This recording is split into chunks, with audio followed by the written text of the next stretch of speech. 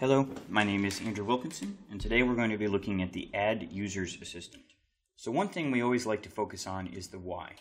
The Add User Assistant is an extremely powerful tool to help, one, with the bulk import of users. Now I said bulk, but really any number of users that you are importing, you are saving time. It is automatically creating them. You don't have to go through and manually set up all of their individual settings. So it saves a large quantity of time. If you are asked to import a bunch of users, using this assistant can save lots of time.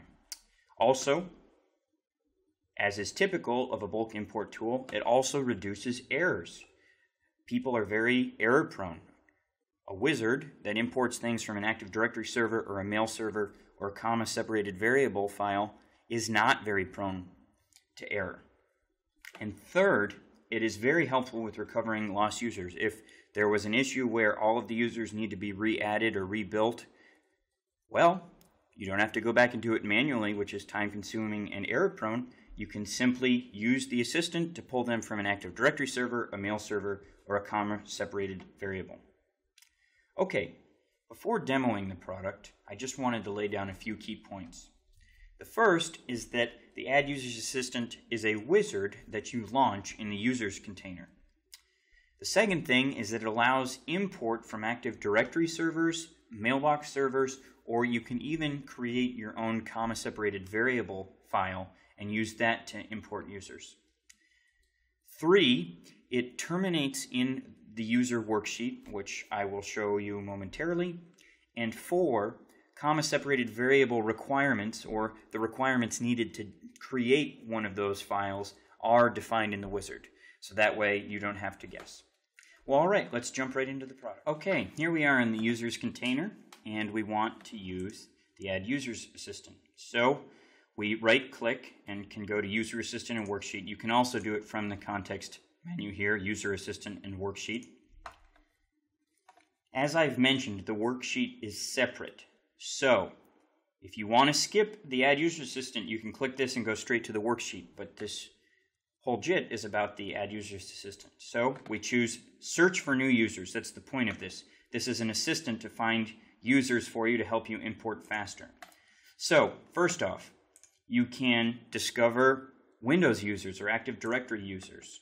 You can do that by clicking Find. It'll actually search on the domain that you're on. So in our case, it's education domain here. And it'll return all the users that are on the Active Directory server. And then you can click Select All if you want to select certain ones, or you can do Control-Shift-Click to get ranges, and you can add those. You can discover from a mail server, which functions much the same way as what we just did with the Windows users. Or you can also import from a CSV. Now, as I mentioned, if you click the example button there, you can see all of the possible columns that you can have when creating a file like this. The only one that's required is the username, because that's the unique identifier. But you can add an extension, you can have first name, last name, you can have a mailbox, you can even have work groups and station names. Okay. I have actually created one here. You can see I have the usernames, I have their network ID, so they're all part of the edu domain. I have their mailboxes put in here. I have the work groups they're in. I even have their station names. As you can see, this is very easy to do in a text editor, especially Excel is very useful. Okay, and it's very easy to do. So, again, you can look at the sample data down here for all these fields, but I just wanted to show you what a real one would look like. So we hit close. I'm going to browse for that. So I saved that to my desktop. Travel users. Now, immediately you notice two things. One, it's letting me know that it was not able to resolve that email address. So it's going to warn you. So that's something you can look into if you need to. But also, it will tell you that, hey, you're trying to import a station for this user, or a default station, excuse me, and it doesn't exist. When you get things like this is a good time to go back and make sure all of your data is correct. For instance, with the station, go back and add the stations first so you don't have this user pointing to a station that doesn't exist. So please pay attention to any warnings. However, for the case of this example, I'm going to choose to override them. I will click Next.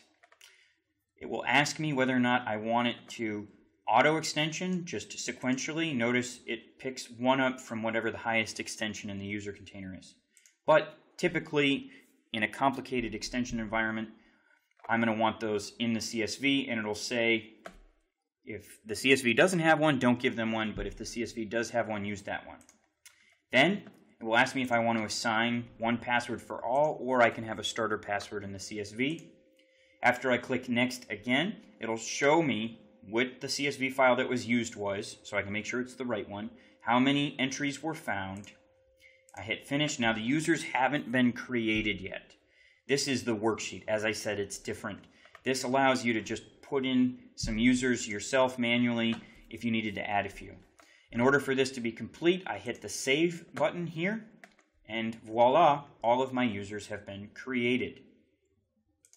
Thank you so much for watching this just-in-time video short, and I hope it has been helpful. Thank you.